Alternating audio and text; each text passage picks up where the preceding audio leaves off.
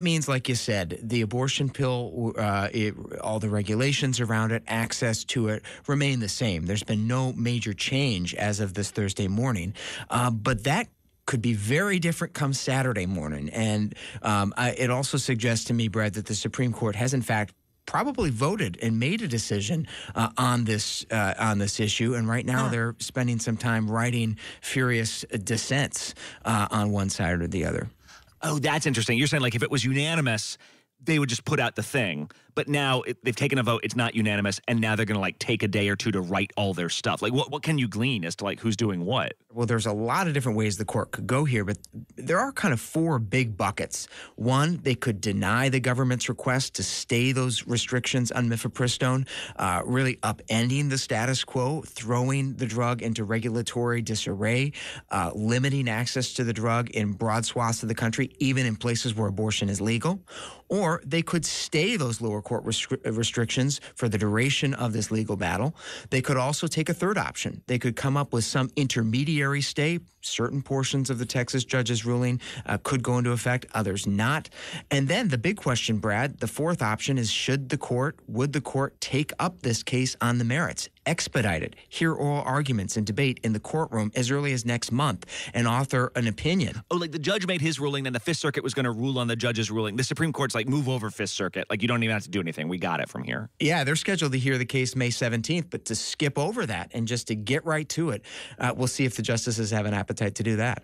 Yeah, I'm wondering sort of what hypotheticals you see. Because if it comes down to liberals versus conservatives, you'd expect at least somewhat of a conservative ruling, right? But I don't even know what that would look like here.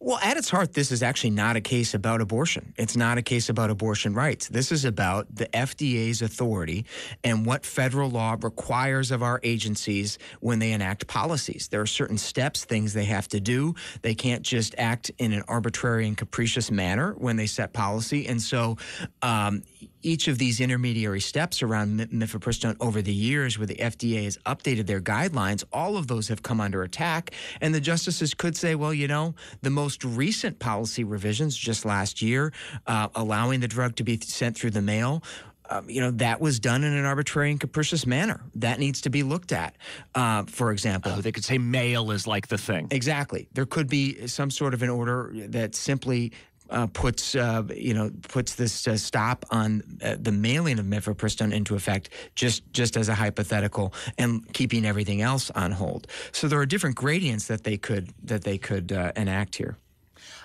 What's so confusing about this, though, is like we were told when President Trump nominated and got these conservative justices confirmed that they would argue for this to be a state-by-state issue, right? And that's indeed what we saw. Like Dobbs made it so that there was no national right to abortion. All the states got to do whatever they want. But now, does it feel like we're suddenly living in a country where for the foreseeable future, on a pretty regular basis, we're just all on pins and needles awaiting new nationwide abortion rules that can change overnight? And that's certainly what abortion rights advocates are saying about this juncture in this long-running debate. They're pointing to the words of Justice Kavanaugh and others from the Dobbs decision last year when he said policy decisions should be left to policymakers. And here the court is right back in the middle of it again. On the flip side of that, Brad, conservatives and likely conservative justices see this as an administrative issue. They, substitute any other policy or decision equally as contentious as abortion, and it would be the same kind of a case. Did the FDA follow the proper administrative guidelines under the Administrative Procedures Act, the APA? And that is where, this decision in this Texas court, granted it is widely considered to be an extreme decision, that ruling was based entirely on the procedures that the FDA was supposed to follow, which he concluded they did not follow, but which independent studies have said the agency did abide by over the years. And that's where the debate is, and that's why I think the conservative justices here could find reason to really engage on this, seeing it not so much as an issue directly involved with abortion rights, but about policy and the power of agencies. And when you say engage on this, that means that like actually charting perhaps a new course, at least in the short term, for what access to the abortion pill looks like. All right, Devin Dwyer there in Washington. Thank you. Thanks, Brad. Next up on Start here, 70% of the Earth is covered by water, but how much that water is now covered by plastic? We'll break it down after the break. This is ABC News Live. The crush of families here in Poland. At refugee centers In Putin's Russia. On the ground in Ukraine. Close to the front line. From the capital. Destructive. Cat 4 storm. You're along I-5. Boston is in the bullseye. Let's go. ABC News Live, America's #1 streaming news. Anytime, anywhere. Streaming 24/7, straight to you for free. Thank you for making ABC News Live America's #1 streaming news.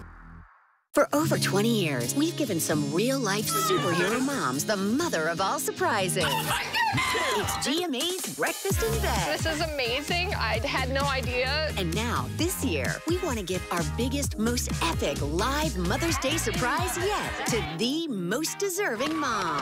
Oh my goodness. So go now to goodmorningamerica.com or scan this QR code to find out how to enter to share your mom's story and honor her the GMA way. This is ABC News Live Prime. Thanks so much for streaming with us. Live reporting, breaking news, exclusives, award-winning, powerful, eye-opening. ABC News Live Prime with Lindsay Davis. Streaming weeknights. 13 women opened their doors to the man who would end their lives. Truth and Lies, The Boston Strangler, the new true crime podcast series. Listen now wherever you get your podcasts and watch Boston Strangler starring Keira Knightley, streaming on Hulu.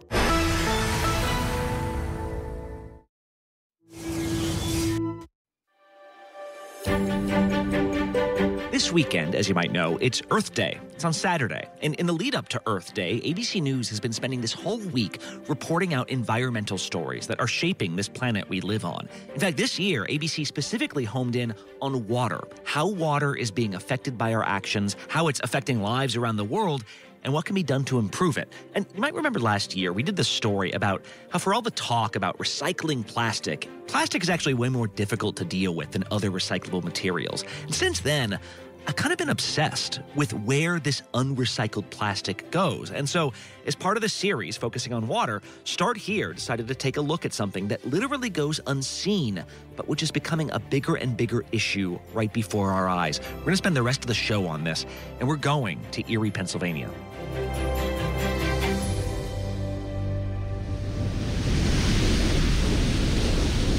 Of the 5 Great Lakes, Lake Erie has the least water in it, and yet on a clear spring morning, looking north toward Canada, you still can't see the other side. These aren't just large lakes. Some scientists call the Great Lakes freshwater seas. Together, they account for 20% of our fresh water. And I don't mean 20% for the U.S. or 20% for North America. No, 20% of all fresh water on Earth. And in Lake Erie, scientists have begun to wrap their minds around how much of that water has plastic in it. Plastic you can't even see. See a dead fish and a wrapper, probably from what, like a Pop-Tart? Yeah. And that's just the beginning. That's Sherry Mason, whose entire job revolves around studying plastic in your water. She's the director of sustainability at Penn State University's Barr campus on Lake Erie. She's got long hair, a jolly laugh, and a tiny 2-seat smart car that we've piled into. Okay, so what are we doing today? Today, I am going to take you on a trash tour. And yeah, we're going on a trash tour. We are following the path of plastic as it makes its way into the water system, which is why we're now standing next to a huge railroad car on the side of the road.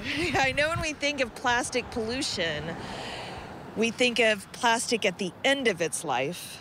You're thinking of like plastic bottles and stuff. Yeah, and we're going to talk about that story too. But I wanted to take you here because this is plastic at the beginning of its life, and even here, it's already polluting. Before plastic gets pressed into a shape like a water bottle or a Ziploc bag or a bicycle helmet, it starts off as these tiny little plastic pellets that get fed into great giant machines. These pellets are a little bit bigger than a grain of rice, and they're carried by the millions on rail cars like this one. Here we go. Oh, look at these. Yeah, so these are these pellets. So when they disconnected the hose, this pile of pellets spilled out. Sherry is holding a little pile in her hands right under one of these rail cars. There are dozens of these little piles up and down the track. And if you bend down, you can see on the other, there's 2 railroad tracks, right? And what's on the other side? That is Mill Creek. It's a that's like a waterway. waterway. Yeah. Whenever it's there's a storm, these pellets of plastic start making their way into Mill Creek. From there, they start their journey to Lake Erie, to Lake Ontario, to the Atlantic Ocean, to all the world's oceans. Thousands of miles from any land, the vastness of the ocean is giving way to what some say is the largest garbage dump in the world. And in the last 10 years or so, scientists have noticed something about these freshwater seas. They're beginning to resemble some of the most notorious parts of saltwater oceans. It's called the Great Pacific Garbage Patch. It's mostly plastic, which... In the middle of the Pacific, you might have heard about the Great Pacific Garbage Patch. It's an accumulation of trash that all seem to find each other. It's a floating landfill that's twice the size of Texas. Multiple studies have now found the concentration of plastic in Lake Erie rivals that of the Great Pacific Garbage Patch. So what is this? So this, when those street sweepers come by, you can see them actually over there. Oh, yeah.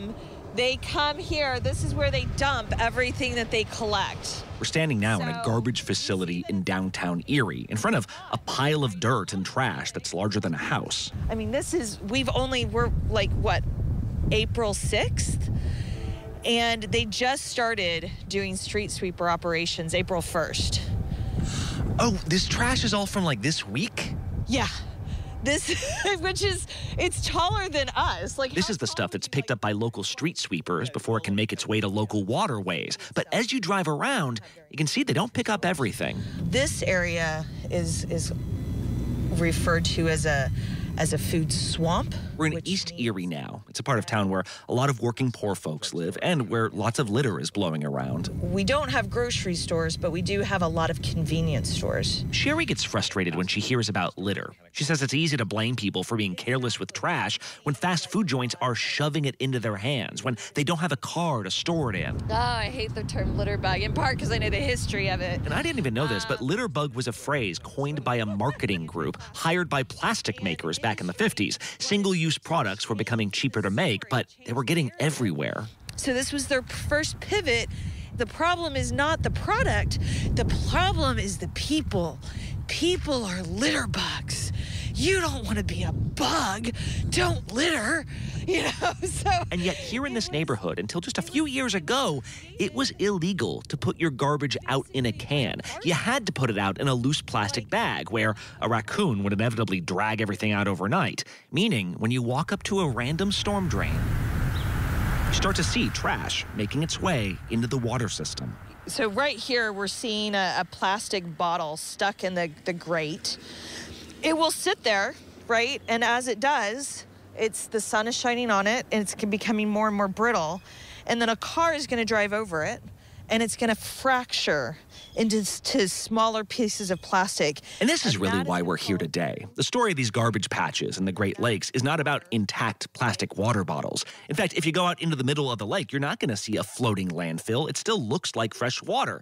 Except if you look close, within that water, there's a growing number of microscopic pieces of plastic called microplastics. That is what Sherry studies. Microplastic just refers to any piece of plastic that's smaller than 5 millimeters, which is a weird unit. So just kind of picture an eraser at the end of your pencil or your fingernail. She says picture a plastic bag that gets caught in a tree somewhere. It looks gross, looks like litter. That is not what concerns her the most. The bigger problem is what happens next. They are exposed to sunlight, makes them really brittle. And then when you have mechanical abrasion, like cars driving over it or people walking on it or wind and water, it breaks into these ever smaller pieces. And throughout its life, plastic breaks, cracks, chips away. It gets smaller and smaller. Quickly, you see little bits of that plastic bag strewn around the neighborhood. And unlike other types of litter, those bits will never ever disappear. So if you were to see a paper bag on the side of the road, it's unsightly, but within weeks, it has completely what we call mineralized. There are organisms in the soil that can use it as a food source. A paper bag can return to the elements of the earth within weeks. The bits of that plastic bag will be around for decades or even centuries, just getting smaller and smaller. Hello. Rained overnight. Yeah, it's been raining a lot. Ooh! Ooh! Look at this! Oh man, so much. We've pulled up to the spot where Mill Creek enters the bay that leads into Lake Erie. And for someone who hates litter, Sherry is really excited to see so much litter. So much trash. So much trash.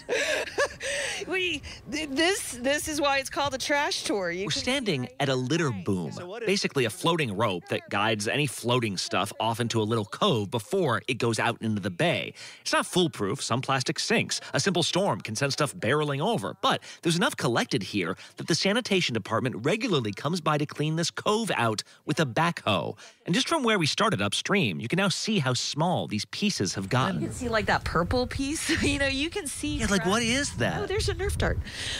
Who knows? I mean, that could have come from, an Easter egg. As part of her research, Sherry and her students spent a year pulling trash out of here themselves, sorting, categorizing, even separating by brands to see whose stuff ends up out here most often. And back at her lab, we go over what she found. This is what a year of trash looks like. We're in a shed on Penn State's Barr campus, standing in front of dozens of clear trash bags. Thousands of bottles is the number one thing. Bottles and cups. And then a lot of chip bags. It's mostly food packaging. In a weird way, what we're looking at here is the success story, right? This is all the stuff that could have made it into the water system, but didn't. It was swept up by street sweepers or cleaned out of the storm grates, or in a last-ditch effort was swept aside by that litter boom. It's after this point that sun, water, and friction break it down from litter into smaller and smaller chunks. Sherry describes it as a smog of particles drifting around, which also makes it impossible to meaningfully clean up once it's out on the lake. I'm not trying to be an idiot. Yeah, here, no, but I'm not seeing little chunks of plastic floating around in it. No. Well, one, you're not really looking for it. But again, most of this plastic is microplastic. So the vast majority of that plastic is actually about the width of a human hair. This is when I learned about nanoplastics, when those pieces from a plastic bag or a toy Easter egg just keep splitting off into pieces so small you can't even see them. They're still there, though. All right, we're going to see if we can zoom in on some stuff here. In her lab, Sherry shows me microscopic images of bottled water. Oh my gosh, there's even tinier ones than because it looks tiny in the dish. There's bits I can see. Yeah. But you can see. And then there's bits. Yeah. Even smaller. That's crazy. Here, she actually draws an important distinction between tap water and bottled water. For one, public tap water filtration systems use technology that can actually isolate particulates, even microscopic ones. The issue with bottled water is that it's still housed in plastic, which means it's constantly shedding smaller bits of plastic into that water, the way that we're constantly shedding skin. We are drinking plastic. We are eating plastic. These pieces have become so small that we are breathing plastic. We've looked in poop, and there's plastic in our poop. So we know that this plastic is making its way into our bodies. So then the question is, what does that impact? Because of the sheer amount of plastic particles now floating around us every day, it's estimated we currently ingest about a credit card's worth of plastic every week. Just imagine knife and fork, cutting up a credit card really tiny and choking it down once a week. Which, if it went straight through your digestive tract, might not actually be the hugest issue in the world. The World Health Organization says more research is needed, but it's found no direct evidence that microplastic makes us sick. Plastic industry groups say the bottles we drink out of are safe, meeting or exceeding all federal guidelines. But again, these pieces are getting so small, they're finding their way beyond the digestive tract. When you get a piece that's smaller than 100 microns, or the width of a human hair, they can migrate across the gastrointestinal tract. They get carried in the blood. We have found them in the blood. And they can make their way into certain organs. They can make their way across the placental boundary. There's another concern here besides the literal chunks of plastic. In addition to these particles, there are chemicals sprayed onto all these products. Plasticizers to make them pliable, UV stabilizers to slow down their deterioration, colorants to brand them. Those chemicals are in the plastic, but they're not bound to the plastic. They're not married, right? They're like dating. The Plastic Industry Association, which represents plastic makers, told us claims about microplastics, quote, lack sound data and that plastics are overwhelmingly safe. In fact, they said plastics are essential to hygiene. That's why you see them in so many medical products.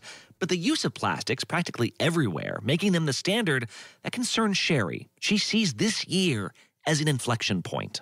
I think when most people hear about hydrofracking, they think of natural gas. The Midwest right now is in the midst of a fracking boom. Half the fracking wells in Pennsylvania produce something besides what you would use for energy. Instead of methane, they produce ethane.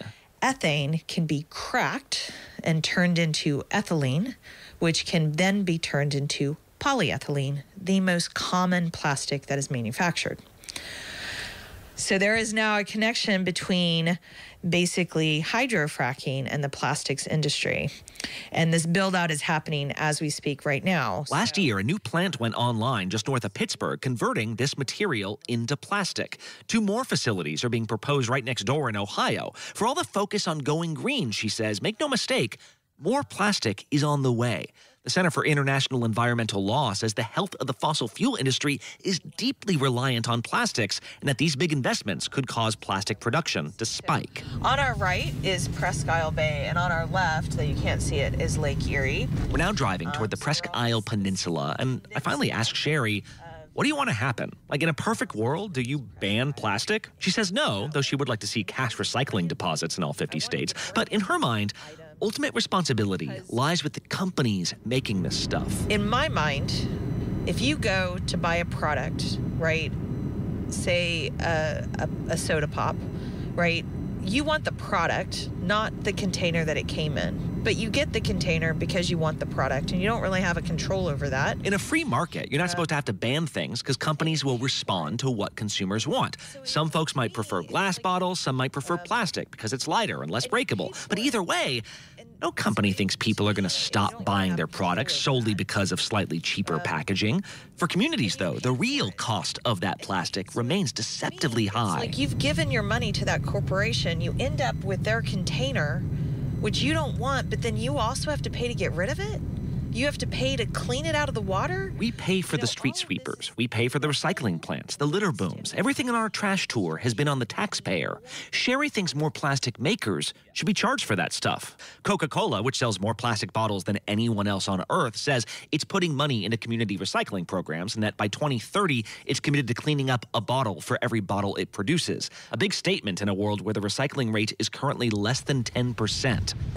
As we arrive on the shoreline of Lake Erie, the wind is whipping. The waves are breaking. So here's Lake Erie. This is Lake Erie. It's a little bit windy.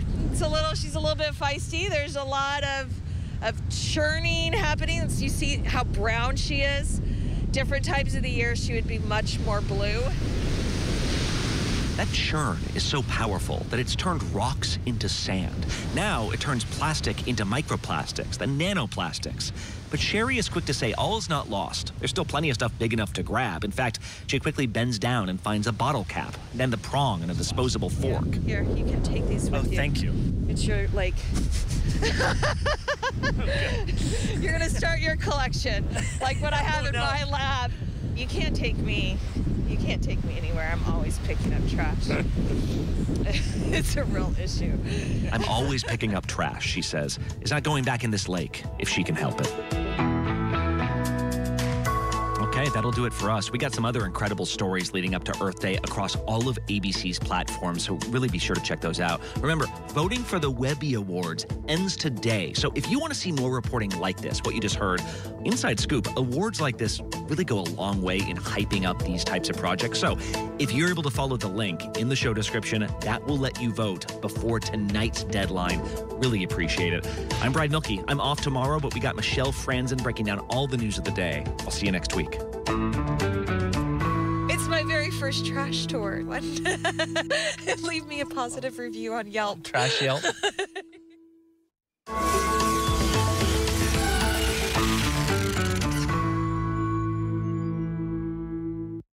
This is ABC News Live. The crush of families here in Poland. At refugee centers In Putin's Russia. On the ground in Ukraine. Close to the front line. From the capital, destructive Cat 4 storm. We're along I-5. Boston is in the bullseye. Let's go. ABC News Live, America's #1 streaming news. Anytime, anywhere. Streaming 24/7, straight to you for free. Thank you for making ABC News Live America's #1 streaming news. This is where the newsmakers come first in the morning to be heard. America's #1 morning show. How would your mom feel about your relationship with your brother now? I can't imagine what it feels like to go from $20 billion to $100,000. Yeah. Are you worried about going to jail? You write that you had low-grade depression. How'd you get out of that? Wherever the story, ABC's Good Morning America is right there. The greatest and biggest scandal in chess history. I was shocked. This is the greatest story in the chess world. What's it like to be named in a $100 million loss? Surprising. This was huge for global headlines and one of the first times that chess was on everyone's radar. This is bigger than chess. These allegations were huge. Holy that was my reaction. This is Impact by Nightline, now streaming on Hulu. From America's #1 news source comes the all-new ABC News app. Breaking news, incredible video, faster, smarter, and it can customize to you and your interests. If you love being in the know, you're gonna love this. Experience what all the buzz is about. Experience the all-new ABC News app. Download it now. I'm Faith Abube, reporting from the Tennessee State Capitol. Wherever the story is, we'll take you there. You're watching ABC News Live.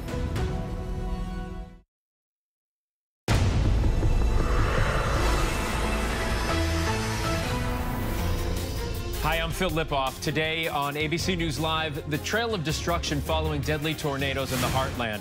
More than a dozen twisters touching down in 3 states. Oklahoma getting slammed with massive hail. Homes, churches, and businesses destroyed. Our team is in the hard-hit county. The Supreme Court delaying its decision on the access to the abortion pill, what the ruling could mean for millions of women all across the country. An IRS whistleblower claiming the federal investigation into Hunter Biden is being mishandled. ABC News learning the president's son is allegedly getting preferential treatment. We are on Capitol Hill with the latest there. The new photo of Ralph Yarl as he recovers at home after being shot when he rang the wrong doorbell. This as the man who shot him makes his first court appearance. And the power of water, our Ginger Z taking us face-to-face with manatees. What's being done to rescue these gentle giants. But we begin with the trail of destruction after a deadly tornado outbreak in the heartland. At least 2 people are dead after more than a dozen twisters slammed Oklahoma, Kansas, and Iowa. Now, search and rescue crews are working to find people who are still trapped. Our Maria Villarreal is in one of the hardest hit areas, Shawnee, Oklahoma, with the latest. A deadly outbreak of twisters across 3 states, leaving a trail of destruction. I got confirmation on the tornado. It is right in front of me. 8 reported tornadoes touching down just in Oklahoma. AccuWeather capturing this one moving through the town of Cole. In McLean County, at least 2 people dead. Multiple reports of injuries and people trapped in shelters. Hundreds and hundreds of first responders going in to make sure that everyone made it out okay. Shawnee, Oklahoma getting hit hard. This is the Lowe's hardware store, and it looks like some of the roof took a lot of damage from the storm. I can see a lot of the roofing out into the parking lot area. That's so sad. Heavy winds damaging buildings, toppling trees, downing power lines, and wrecking cars. My car is literally not where I left it. Now it's over there with some roof on it. All the windows are shattered. This twig turned into a flying missile, punching a hole through the steel of this car door, while this assisted living facility destroyed, leaving dozens without shelter. The girls had started getting people in their bathrooms and then pulling people away from the windows, so they're the heroes tonight. And Maria Villarreal joins me now from Shawnee with more on this. Maria, you are in one of the hardest hit areas there. We just finished covering more tornado damage in the south. I was in Mississippi. The damage is also heartbreaking. What is it like there right now? You know, Phil, the toughest part right now is infrastructure. I'm trying not to move around too much because cell service just in this area is very difficult to stay stabilized for us. That's because right now all of the power lines are down. There is debris everywhere. It is making it very difficult for crews to start the cleanup process. With a lot of families, they have told us that while damage has been done to their neighborhoods, it could have been way worse.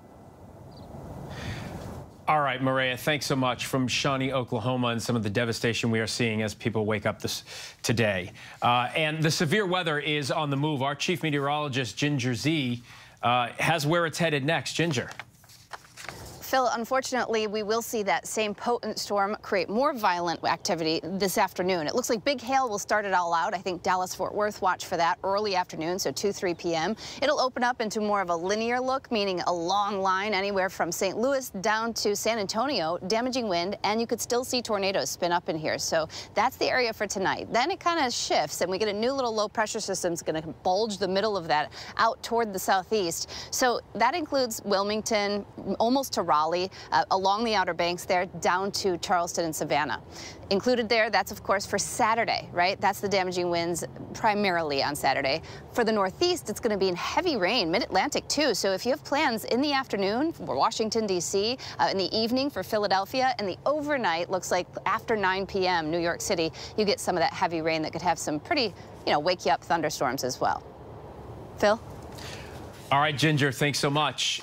Sources tell ABC News a superior at the IRS has told lawmakers he has information that suggests the Biden administration could be handling the investigation into President Joe Biden's son, Hunter Biden, better. In a letter obtained by ABC News, the whistleblower makes claims of preferential treatment by the Department of Justice. Chief Justice correspondent Pierre Thomas with the latest. ABC News learning that an IRS whistleblower is challenging assurances by the Justice Department that the investigation into Hunter Biden is not being watered down. The U.S. Attorney in Delaware has been advised that he has full authority. He has been advised that he is not to be denied anything that he needs. It's not restricted in his investigation in any way. But in a letter to Congress obtained by ABC News, an attorney representing an IRS agent who claims to be involved in the case says his client knows of details of preferential treatment and politics improperly infecting decisions in the investigation. He's lost sleep over whether to come forward. And, at the end of the day, he's decided that he would feel worse about himself if he did nothing and stayed quiet. The attorney for the agent, whose name is being withheld until he gets whistleblower status, does not name the target of the probe. But sources telling ABC News he's talking about Hunter Biden. The president's son, who says his name will be cleared, has been under investigation by the Justice Department since during the Trump administration. One front of the investigation involving his taxes, another involving whether he made a false statement on a gun purchasing form. Sources told ABC News that last fall, the FBI and ATF concluded there is enough evidence to bring charges on both fronts. There is an ongoing investigation run by the U.S. Attorney out of Delaware from the prior administration. Our Baltimore field office is working very hard with that U.S. Attorney, and I expect them to pursue that case. But after all these months, no resolution from a Trump-appointed U.S. Attorney who the Biden administration and Attorney General have allowed to remain in place to avoid the appearance of meddling. But despite those assurances, the Hunter Biden case will now likely get even more scrutiny. The Republican chairman of the House Oversight Committee is demanding answers, and he's accusing the Biden administration of blocking efforts to bring tax charges against Hunter Biden. Phil? All right, Pierre Thomas, thank you for that.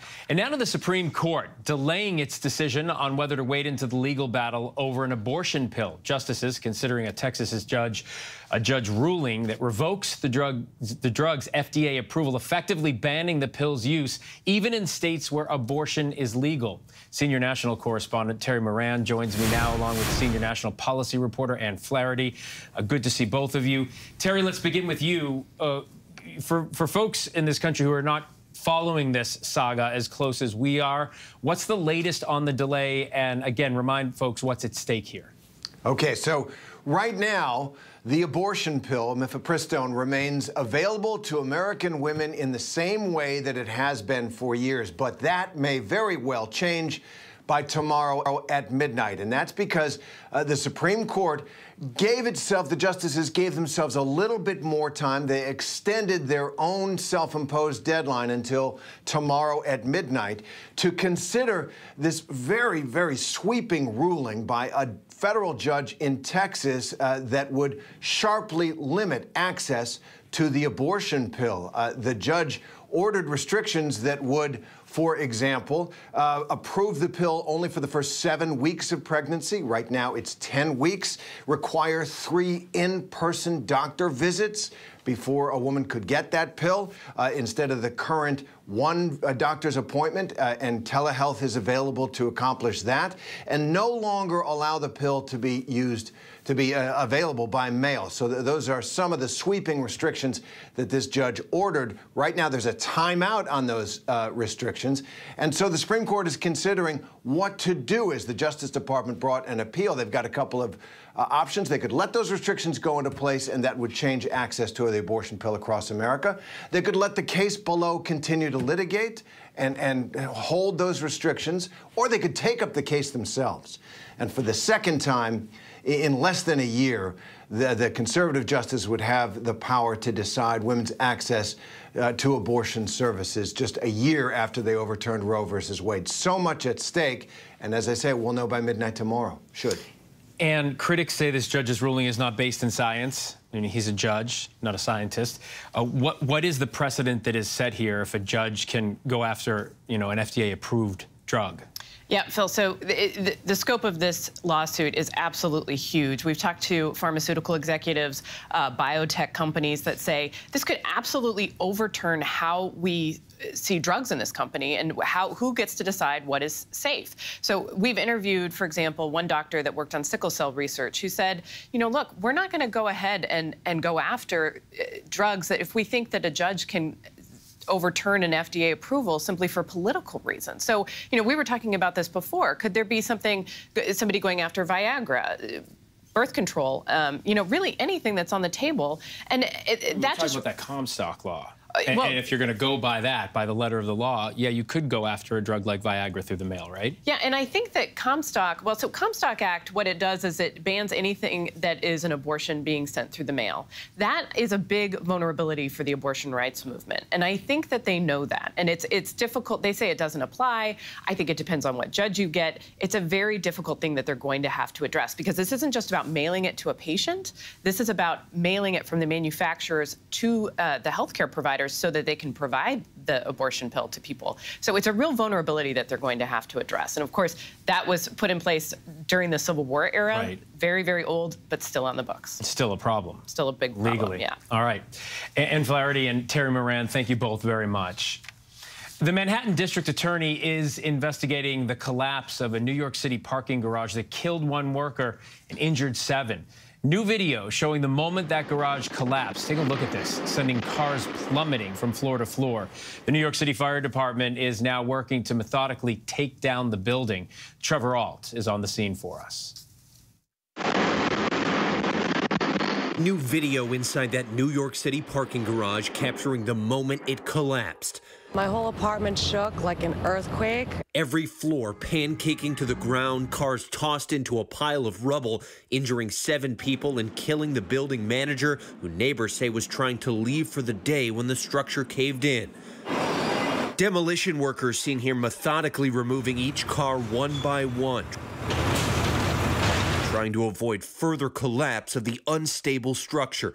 Right now, we're transitioning to how we safely take down that building, and it's incredibly complex. The Manhattan District Attorney says his office will investigate the cause. Sources say they're focused on the weight from those 50 cars on the roof, and also noting the building's age, constructed in 1925. In a building that's 100 years old, you're going to have these defects. According to the Department of Buildings records, the garage has several open violations, including one deemed hazardous from 2003, citing defective concrete exposed with rear cracks. The mayor's office, though, confirms the garage's owners did make repairs to that problem in 2010 and was not cited in future inspections, though they neglected to file the necessary paperwork to close out the citation. Still, the sudden collapse raises concerns about aging structures, particularly those with visibly cracked concrete. And we have now heard from the owners of this parking garage, who tell us they're fully cooperating with city agencies and other authorities who are investigating this collapse. The demolition crews now, as they continue to take down the rest of the structure piece by piece, they say their goal is to make sure they don't do any damage to the surrounding buildings. Phil? All right, Trevor Ault from New York City, thank you. In the meantime, coming up, the new photo of 16-year-old Ralph Yarl after being shot when he rang the wrong doorbell, what we are learning about his recovery. Also ahead, the family of the young woman shot dead after the car she was in turned into the wrong driveway is now speaking out.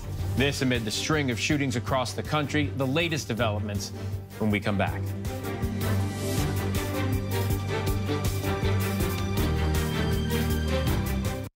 Whenever news breaks. The crush of families here in Poland. Here in Kentucky, no match for the tornado. From Monterey Park, California, on the ground in Ukraine. Reporting from Uvalde, Texas. ABC News Live is right there everywhere. From the scene of that deadly missile strike in Dnipro, Ukraine. Reporting from the earthquake in Turkey. From Charleston, South Carolina, on the 2024 campaign trail. From Kathmandu, Nepal. In Truckee, California, covering record snowfall. Traveling with the president in Mexico City. Wherever the story. Here at this airport in Tampa, it's already shut down. Reporting from the nurses on the picket line. Reporting from Jerusalem. Here at 10 Downing Street in London. Streaming live to you. Wherever the story is. Wherever the story is. Wherever the story is. We're going to take you there. You're streaming ABC News Live. ABC News Live. You're streaming ABC News Live. ABC News Live. Streaming free everywhere. America's #1 streaming news.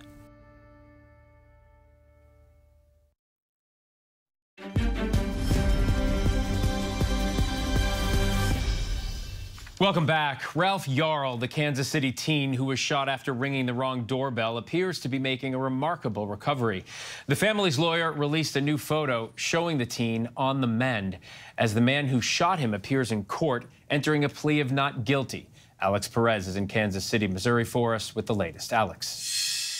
Hey, Phil, this was Andrew Lester's first appearance in court since the shooting a week ago today. Now, the 84-year-old entered a not guilty plea in court. He's charged with felony assault and armed criminal action. Lester, prosecutors say, twice shot 16-year-old Ralph Yarl after the teen mistakenly rang the doorbell at Lester's home, thinking it was a different house. Yarl, who is picking up his two younger siblings, suffered life-threatening injuries, authorities say. He had emergency surgery to remove bullet fragments from his skull, but his recovery has been remarkable. After that critical treatment, he was well enough to be released from the hospital Saturday. And this morning, our first look at Yarl at home. This picture shared by the family attorney, the teenager outdoors sitting on a bench smiling.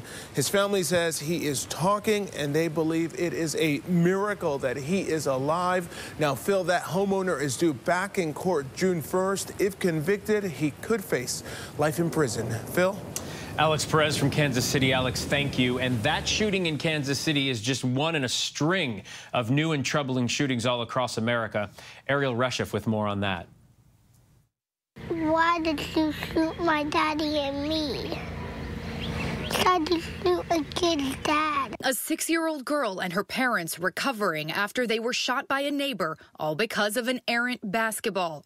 Authorities say 24-year-old Robert Louis Singletary grabbed a gun and approached a group of children after the basketball from their street game rolled into his driveway. According to police, William White, the father of 6-year-old Kingsley, noticed Singletary and tried to draw gunfire toward himself to protect the children before being shot in the back. He is still in the hospital. Authorities launching a massive manhunt for Singletary, who remains on the loose. That shooting just one of several causing alarm across the country. 20-year-old Kaylin Gillis was shot and killed in upstate New York when the car she was in pulled into the wrong driveway. Kevin Monahan, the man who allegedly fired the deadly shot, appearing in court Wednesday, charged with second-degree murder in connection with her death, the judge denying bail.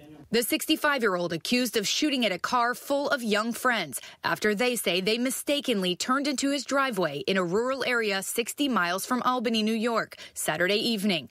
Gillis, in the front passenger seat, struck by a single bullet. Kaylin deserves to have her story told. And what a beautiful person she was.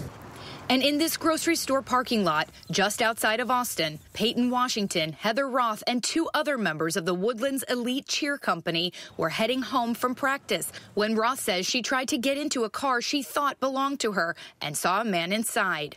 I just saw like a black figure in the passenger seat, and I shut the door as fast as I could. She ran back to her friend's car when the man approached her vehicle. And then he just threw his hands up, and then he pulled out a gun. And then he just started shooting at all of us. Roth was grazed by a bullet in the gunfire. Washington suffered serious injuries and was taken to the hospital. Police say the suspected gunman, Pedro Rodriguez, is now in custody. Makes you realize what you take for granted pretty quickly that you do every single day when you never expect it to happen to you. How often do we hear we never thought it could happen here? Mass shootings have escalated to a record pace with at least 162 reported in 2023. And Phil, we are only in April. Stunning, Ariel. Thank you so much for that. And coming up, the manatee miracle in Crystal River, how a Florida community came together after the storm of the century 30 years ago to rescue and restore their habitat. Stay with us.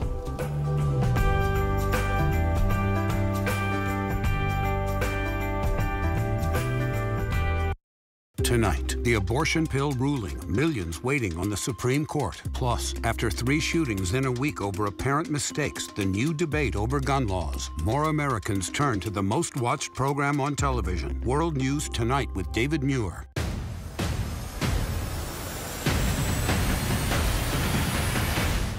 Right now in America, with so much at stake, thank you for making ABC's This Week America's #1 news and politics show on Sunday mornings. For over 20 years, we've given some real-life superhero moms the mother of all surprises. Oh my goodness! It's GMA's Breakfast in Bed. This is amazing. I had no idea. And now, this year, we want to give our biggest, most epic live Mother's Day surprise yet to the most deserving mom. Oh my goodness. So go now to GoodMorningAmerica.com or scan this QR code to find out how to enter to share your mom's story and honor her the GMA way. With so much happening these days, it's hard to keep up. Things change hour by hour, minute by minute. The historic weather that's now unfolding. The worries on Wall Street. We're bringing you the Right Now. Been a nationwide teacher shortage. The Right Now look at the day ahead. An alert this morning for dog owners and the key takeaways from the biggest stories. World News Now and America This Morning, America's #1 early morning news. Today does feel a little different. Early mornings on ABC News Live.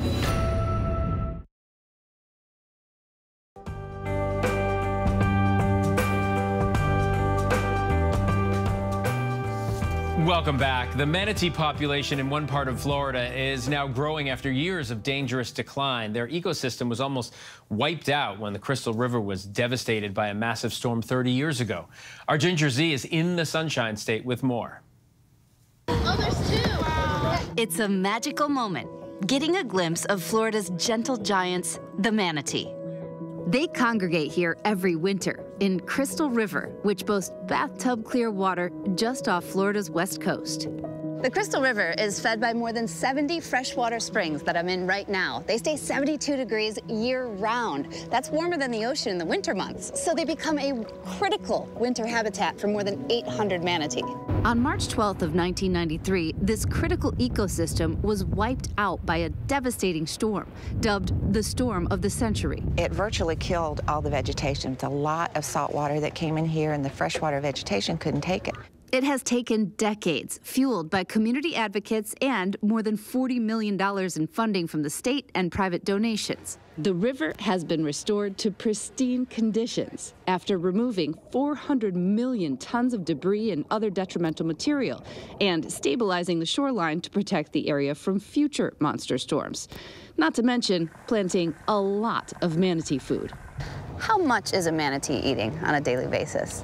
I believe the statistic is that a manatee can eat about 10% of its body weight a day. So you got to think, if it weighs 1,200 pounds, that's 120 pounds of grass. They have quite the appetite. To satisfy that appetite, more than 450,000 clusters of eelgrass have been planted underwater by hand, creating more than 300 acres of manatee food. I got to help plant the last batch. When seagrass or eelgrass goes in, you plant it, but then it spreads? Absolutely. So the grass here specifically can spread 7 feet in any direction in 1 year. They sequester nutrients, nitrogen, phosphorus, carbon, and they can completely transform a water body that provides benefits to not only the ecosystem, but to the community through ecotourism and just healthier, cleaner water. While Crystal River is a shining example of a habitat restoration, manatees elsewhere are threatened by speeding boats and, along Florida's east coast in the Indian River Lagoon, starvation. Excessive pollution from development, leaking septic systems, and agricultural runoff have all caused massive algal blooms, killing off the seagrass that manatees rely on. In 2021, a record-breaking 1,100 manatee deaths were recorded statewide, and another 800 in 2022. While the number of manatee deaths has decreased this year, experts say they're still at high risk. Ready? 1, 2, 3. Groups like Zoo Tampa rescuing and rehabilitating more than 300 of these lovable creatures. I got to join in and release 2 of them. Look at her go! Look at her go! Would you consider this release a success? 100%. Their story isn't over. We will continue to watch to ensure that these animals continue to stay safe and they continue to do the things that they need to thrive. The newly released manatees will enjoy what the team likes to call manatee munchies at the Manatee Snack Bar, daily feedings until they're ready to survive on their own. Sea and Shoreline, the company that restored the manatee habitat here, is now turning to the Indian River Lagoon, an even more ambitious undertaking aiming to replicate the success they had at Crystal River. Once you fix it, you don't want to let it go backwards. You have to make people care by showing them what it could be and what can you do to help. From our drone, you can see we've had such a huge morning here throughout the Crystal River. The manatee between the baby and the mom, we saw a pod of mating manatee, and we've just been surrounded by wonder. And that's what you get here, and that's what you get when you think about the power of water, but the power of a community coming together. I mean, it's so cliche until it's not, because we don't do this in so many places to restore nature, and now perhaps restore it to even better than it was 30 years ago before that storm. We really hope that this can be applied to other places throughout Florida, get those waterways back, and get the manatee population back up too. The other thing that they say to help is make sure to keep the speed of boats down. That's how manatee die and get injured. Phil? Oh, Ginger, thanks for that. They are so majestic and beautiful. And you can scan this QR code on the screen for more on the Power of Water initiative this Earth Month. ABC News is exploring the biggest threats to our water system, including lead in our drinking water, drought, and sea levels rising.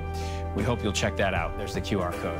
And be sure to tune in to our new ABC News Live special climate crisis, The Power of Water, all part of ABC News' ongoing commitment to climate and environmental related stories. That's tonight at 8:30 p.m. Eastern on ABC News Live. Take a quick break. We'll be right back.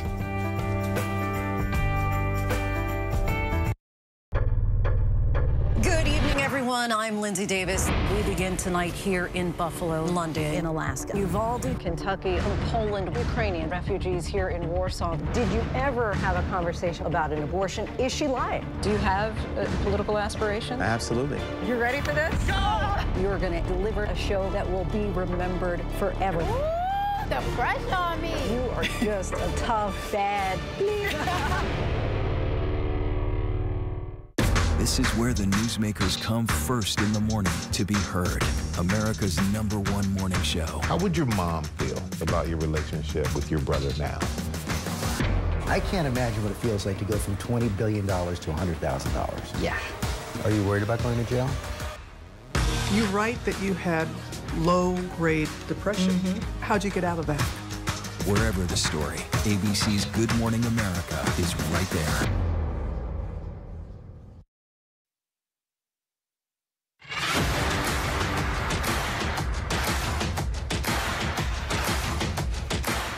It doesn't get more exciting than that. Even our animation is exciting. Elon Musk's SpaceX is set to launch an uncrewed prototype of its massive Starship rocket. It's designed to eventually carry passengers to the moon and to Mars. Today's test flight comes after Monday's first launch attempt was scrubbed. I want to bring in Katie Coleman right now, former astronaut, to help take us through this. Katie, we are looking at the engine or engines. There are something like 33 Raptor engines on this massive rocket. Tell us about it. Currently inside 90 seconds. Next major activity, T-minus 40 seconds. Katie, can you hear me? That is a gate, a decision point. But that, All right, it's going to be simply amazing. I mean, we're less than 2 minutes, coming up on a minute and a half to go. There are so many things that have to happen to make this launch.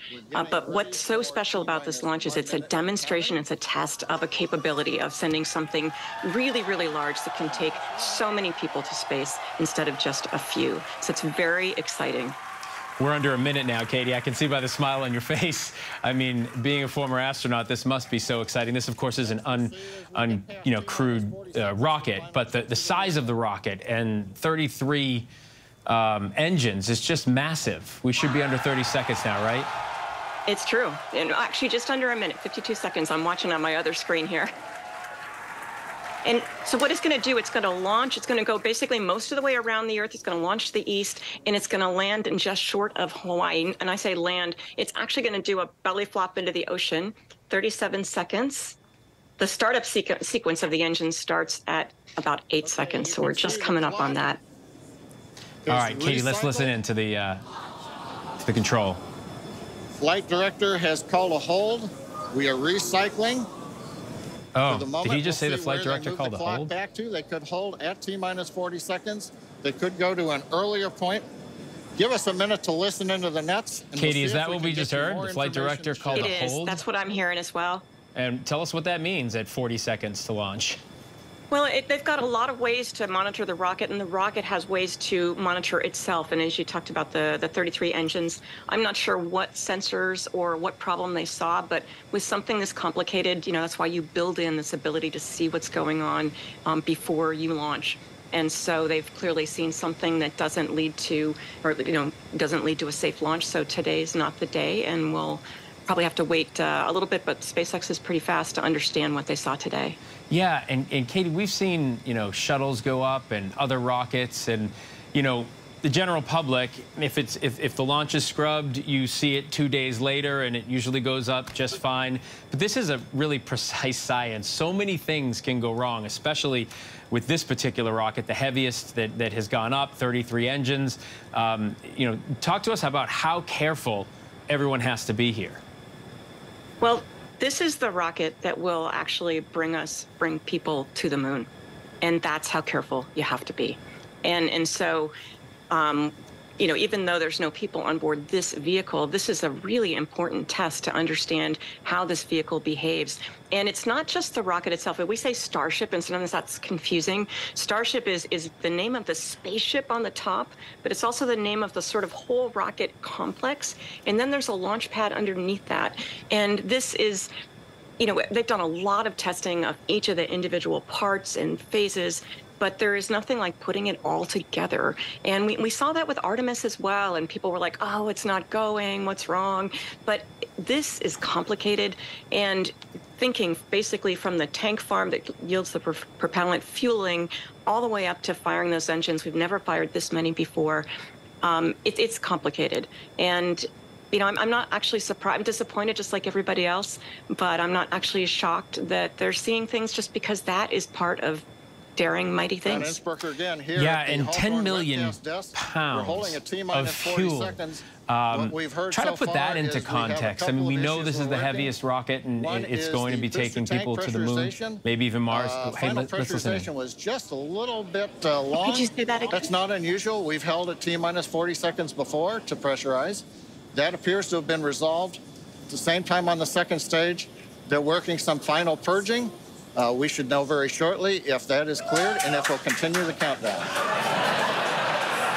Everyone, especially that person, is excited to keep going.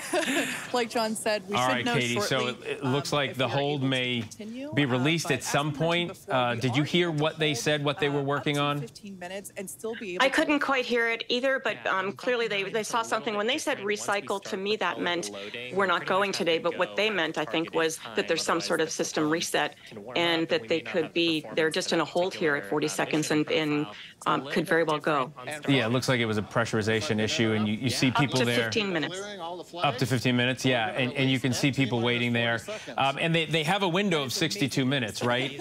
That's correct. That's the window I see. So, of course, we all want to see it go up right when it's supposed to. Elon Musk tweeted out, 10 minutes to launch, and then we were 40 seconds, and now there's a hold.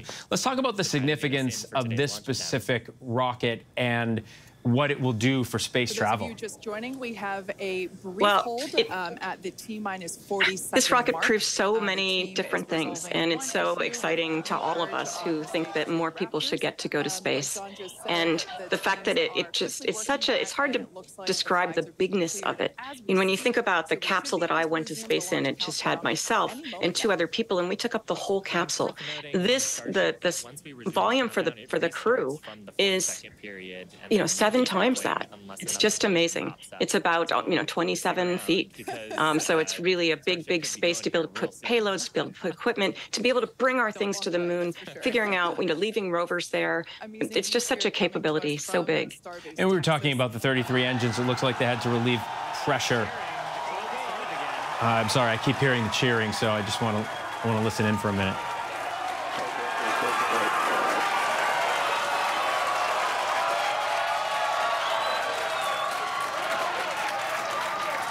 Certainly seems like a good sign, Katie.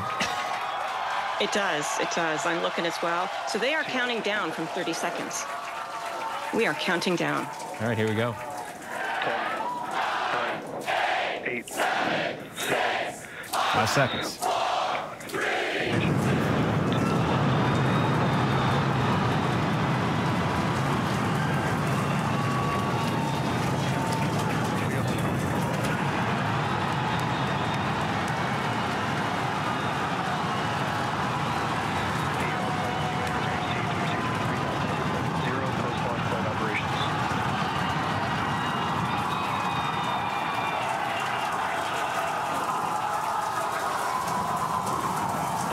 Booster chamber pressure is nominal.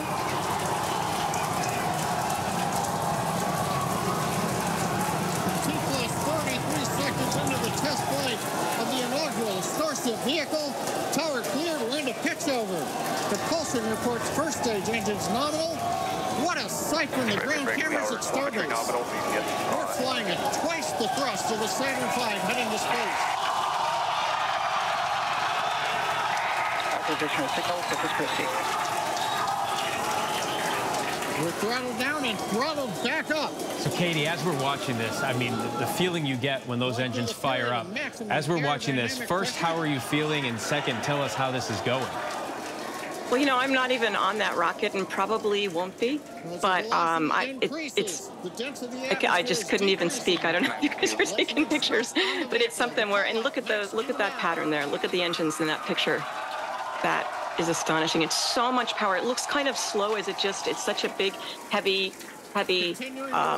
rocket, but it's actually going quite quickly. Yeah, to the untrained eye, it looked like it was slow to come off that launch pad, but because it's so much mass leaving the pad. And look at what it's leaving in its path. It's remarkable. And now this isn't going to be. They're not going to attempt a vertical landing here. So when eventually it lands, what can we? So there's 2 parts that land, and they're not really going to land. They're just going to be come back. I mean, one is the booster. So this is at about 2 minutes and 49 seconds. That's when the booster, that's sort of the lower part of the rocket that has the 33 engines. That's when it and the Starship separate. Those engines cut off, the stage separates, and that's when the rocket itself, Starship itself, those 6 engines will light. Look at these pictures, good. Katie. Oh my goodness. Preparing for stage separation. Continuing to fly. 2 minutes, 40 seconds. Let's get ready for main engine cutoff.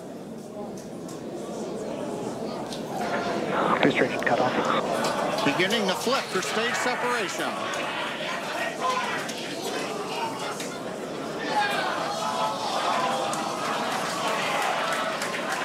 This is a big deal, the 2 parts of the rocket separating. One will fly back but not land.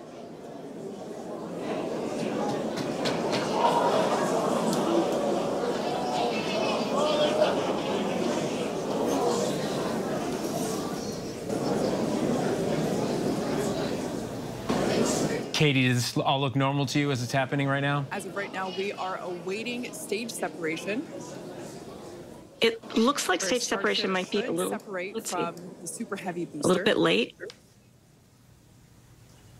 Let's listen to them. Yeah, Kate, right now it looks like we saw the start of the flip, but obviously we're seeing from the ground cameras the entire Starship stack continuing to rotate. We should have had separation by now. Obviously, this is does not appear to be a nominal situation. Yeah, it does appear to be spinning, but I do want to remind everyone that everything after clearing the tower was icing on the cake. Whoa. Oh.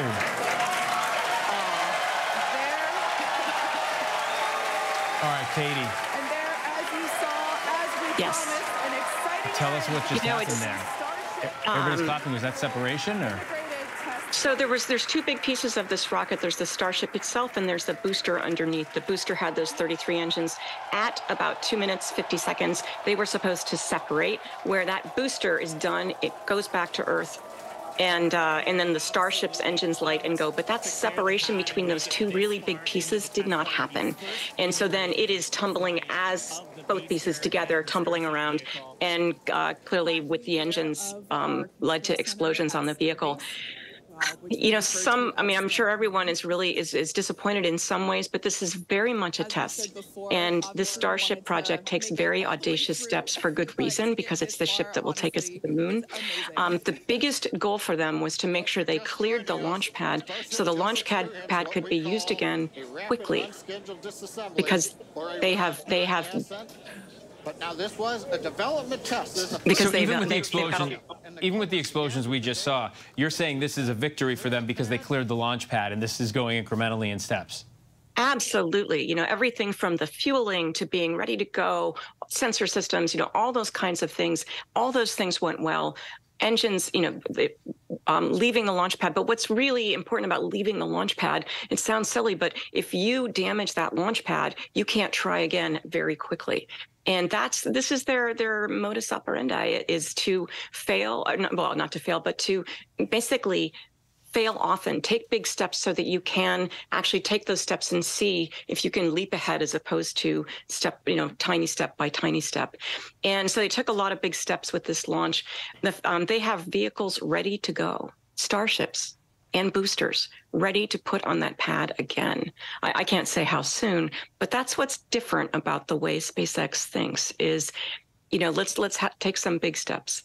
With 33 engines, something goes wrong with one of them and you're in trouble. I was just speaking to our transportation correspondent, you know Gio Benitez as well, and he was saying there was a good chance that this could happen because of so many engines and because of the unknown. They cleared the pad. Monday was sort of like what they would call a wet launch, and that just means that they went through all the steps to get that rocket going, but they just couldn't get it up. So today, they got that rocket off the pad.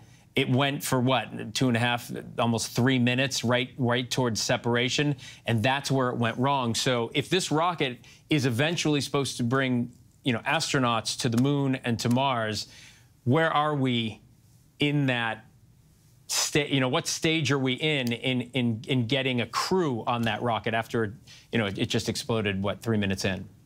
We are absolutely a big step ahead. Even though it's not as many steps as we plan to take today, we are definitely a step ahead. And that is because so many things had to go right in order for that to leave the pad. And I don't know the nature of the failure, but what happened was the stages, in other words, the Starship, the spaceship itself, and the booster, which is the first stage, those failed to separate. And so they've got a lot of data. There's tracking. We have the NASA's WB-57 is tracking that vehicle. We have a lot of imagery, a lot of data, telemetry to tell us what was going on, and they'll be more informed in whatever those problems are. They'll work on fixing them. That is what engineers do. That is how people get to the stars. I know you're not a part of SpaceX, and you may not be able to answer this question, but with what we just saw, and you heard the clapping, even at the explosion, you heard everybody clapping because this is the moment the rocket launched. This is what everybody was concerned about. They needed to get this rocket off that pad, not to explode the pad, and so this was a success. immediately. And then for about the next 2.5 minutes, everything was going just fine until separation, and separation didn't happen. I'm wondering, when SpaceX, has the post-mortem for this and gets around and just starts talking about what went right, what went wrong, how, obviously they have to be so certain of what they're doing to put a crew in a rocket like that. How many successful launches do you think there needs to be of a rocket like this before a crew can get into it?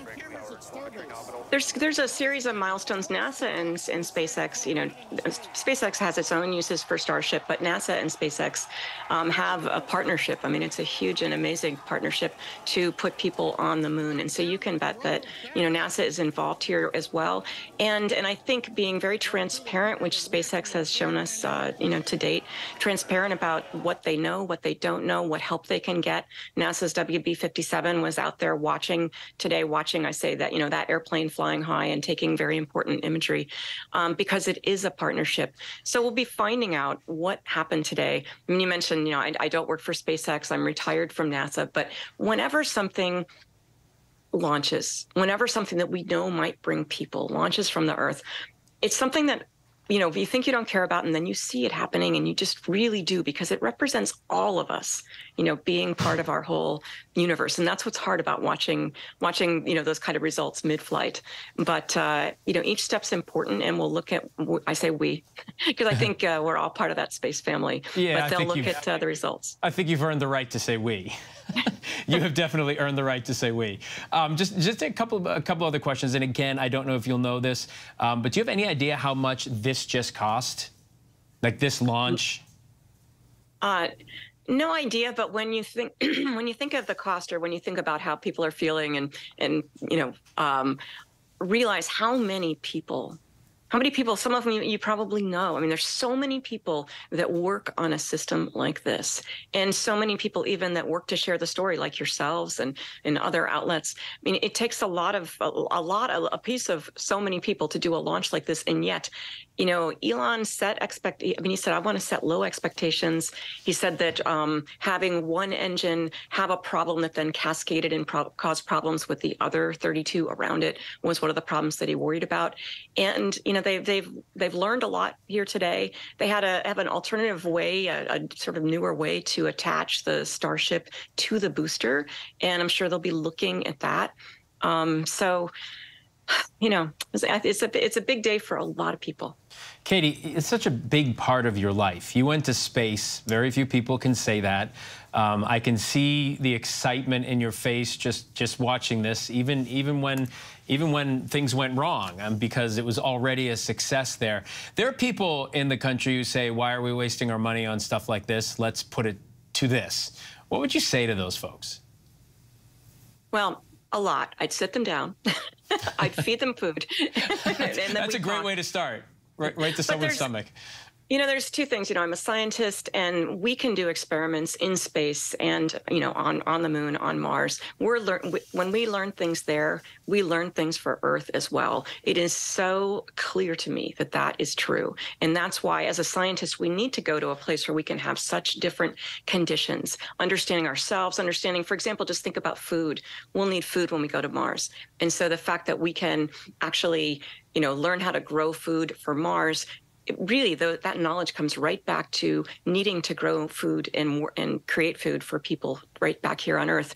But the other reason why Starship itself, this rocket, is so important is the number of people and the amount of equipment it can bring. I mean, it speeds up us getting to the moon, staying there, working there.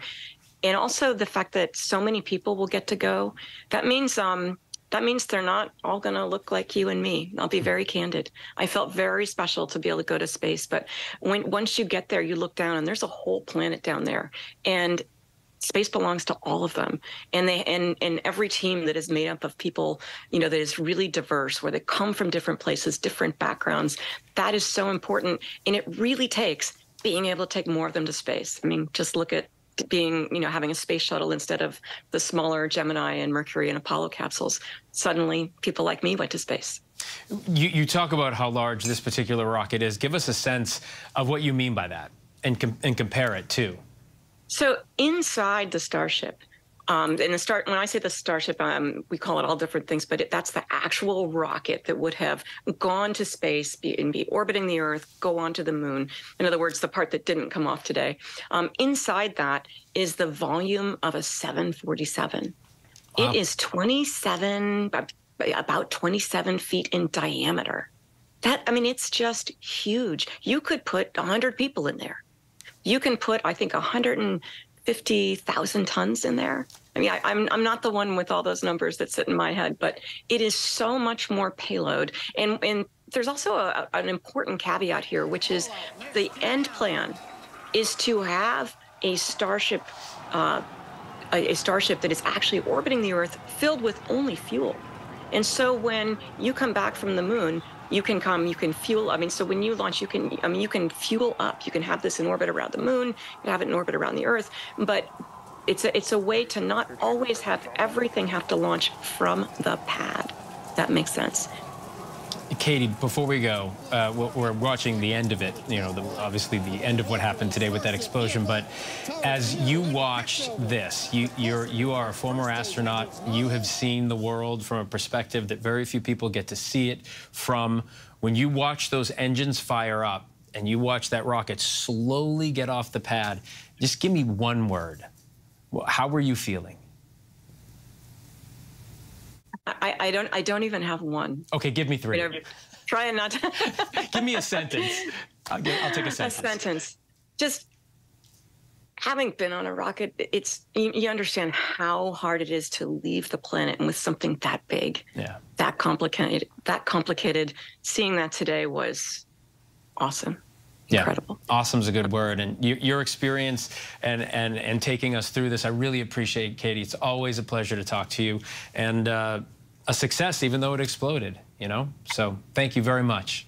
True. It's hard to think, but it's true. I know. Thank you. I'm glad you cleared that up for us. All right, Katie, thanks. Bye. We'll be right back with today's other headlines.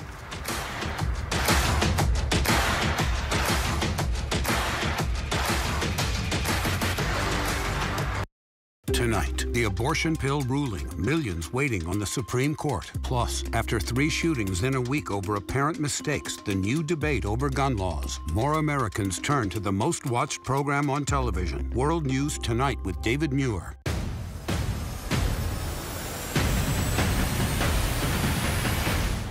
Right now in America, with so much at stake, thank you for making ABC's This Week America's #1 news and politics show on Sunday mornings. This is ABC News Live. The crush of families here in Poland. At refugee centers in Putin's Russia. On the ground in Ukraine. Close to the front line. From the capital. Destructive Cat 4 storm. You're along I-5. Boston is in the bullseye. Let's go. ABC News Live, America's #1 streaming news. Anytime, anywhere. Streaming 24/7, straight to you for free. Thank you for making ABC News Live America's #1 streaming news. From America's #1 news source comes the all-new ABC News app. Breaking news, incredible video, faster, smarter, and it can customize to you and your interests. If you love being in the know, you're gonna love this. Experience what all the buzz is about. Experience the all-new ABC News app. Download it now. We're honored ABC's 2020 winner of 3 Emmy Awards for Excellence. Thank you for making 2020 Friday night's most watched and most honored news magazine. The white people of this nation are sick and tired. My mission was to go inside the KKK for the FBI. The KKK wanted to cut my son in pieces. If it came out that Joe was working with the FBI, you'll pay with your blood. How do you go from a cross burning at night to having breakfast with your kids the next morning? I can't quit. That's not an option. Grand Nighthawk, infiltrating the KKK. Only on Hulu. Elephants are more like us than we ever thought possible. They speak to each other in ways we're just beginning to understand. It's not just noise. It's an ancient wisdom formed over generations. They'll share their secrets with us if we only listen.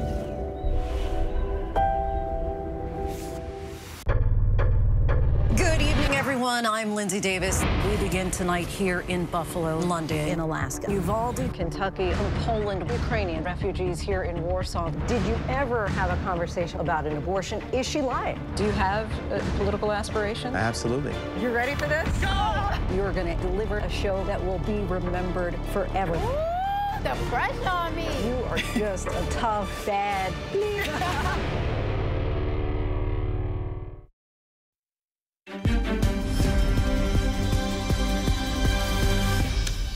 Welcome back, everyone. Time now for the tea, where we break down some of the buzzy stories people are talking about. I love that word, buzzy. And for that, Will Gans is here, buzz, buzz. as always. Buzz, buzz, my friend. Good to see you. What do you got? I'm glad that rocket did its thing, because I have a lot to tell you about today, Phil. Let's do it. We begin with breaking news. Nothing exploding. Nothing exploding, okay. But some explosive headlines, of course.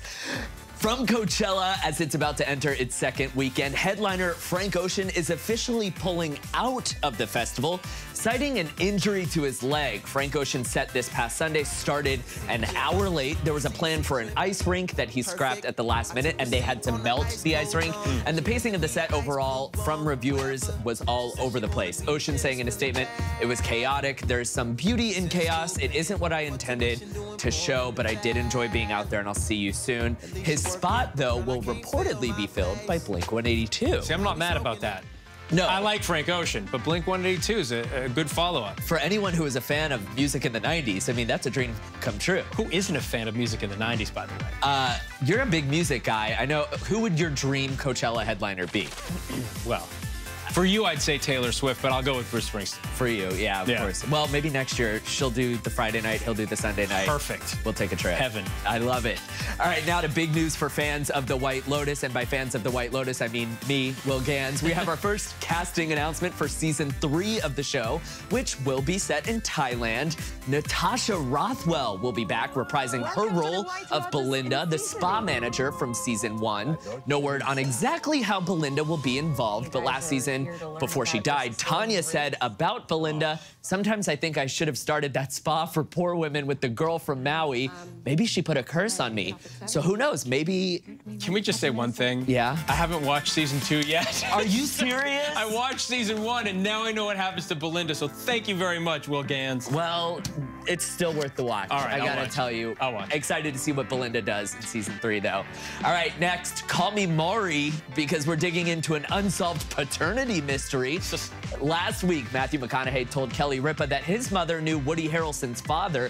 Now Woody Harrelson says it's the way that Mrs. McConaughey said it, I knew your father, that has him thinking. Harrelson adding that he's done the math and it makes sense. The year of McConaughey's birth, 9 months before, his mom was on a break from her relationship with his supposed father. Woody says he and Matt are both down to take a DNA test. So stay tuned. It was the air quote she used when she said that got him thinking. His father. I knew your father. I know. I could kind of see it, though. They kind of have similar vibes. Like, what a wild story that would be, right? It would be incredible. I mean, and I love, like, Hollywood siblings, like the whole Kate Hudson, Goldie Hawn, all of that. Even the ones who don't know they were siblings. Exactly, exactly.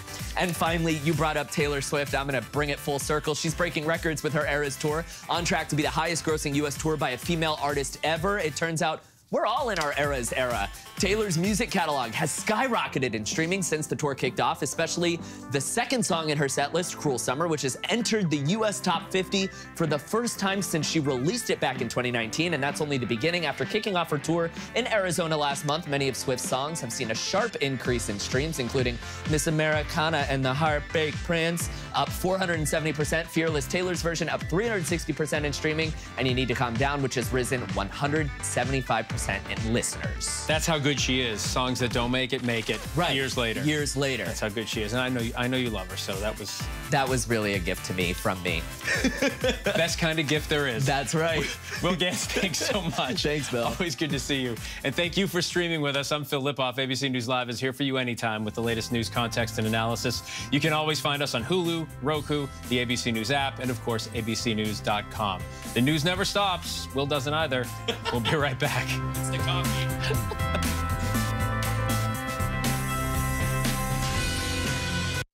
The white people of this nation are sick and tired. My mission was to go inside the KKK for the FBI. The KKK wanted to cut my son in pieces. If it came out that Joe was working with the FBI, You'll pay with your blood.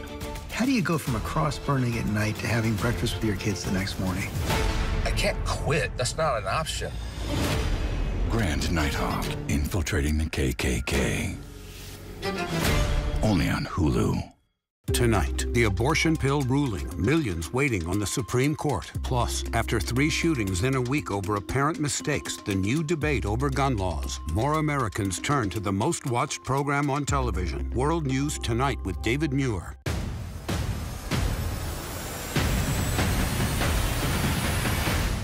Right now in America, with so much at stake, thank you for making ABC's This Week America's #1 news and politics show on Sunday mornings. This is ABC News Live. The crush of families here in Poland. At refugee centers In Putin's Russia. On the ground in Ukraine. Close to the front line. From the capital. Destructive Cat 4 storm. Along I-5. Boston is in the bullseye. Let's go. ABC News Live, America's #1 streaming news. Anytime, anywhere. Streaming 24/7, straight to you for free. Thank you for making ABC News Live America's #1 streaming news. Elephants are more like us than we ever thought possible. They speak to each other in ways we're just beginning to understand. It's not just noise. It's an ancient wisdom formed over generations.